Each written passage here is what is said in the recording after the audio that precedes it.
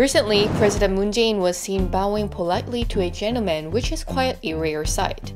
Why did he bow to this man? On Wednesday, President Moon invited an elderly man to the Blue House and greeted him with respect. The man is the donor of a historic painting called Sehando.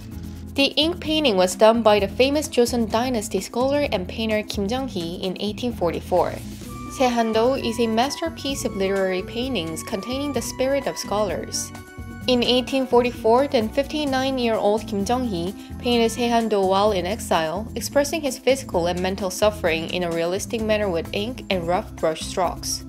Regarding Sehando donation, President Moon said, the word Sehan expresses the situation of people who are unfortunately suffering from the coronavirus, adding, this painting will be a great strength, hope, and consolation to the people.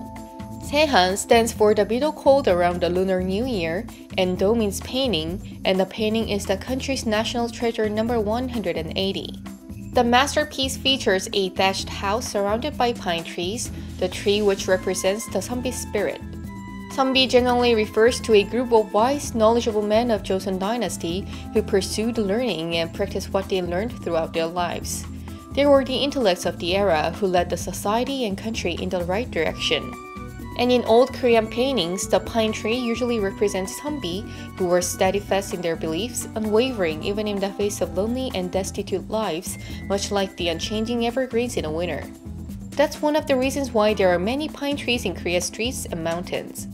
The 91-year-old art collector Son Chang-gun was bestowed with South Korea's highest grade Order of Cultural Merit the previous day for having donated more than 300 other artworks, including Sehando. Son is the first recipient of the Kumgwan Order since the government began conferring medals in 2004 to recognize outstanding meritorious services in the field of culture and art.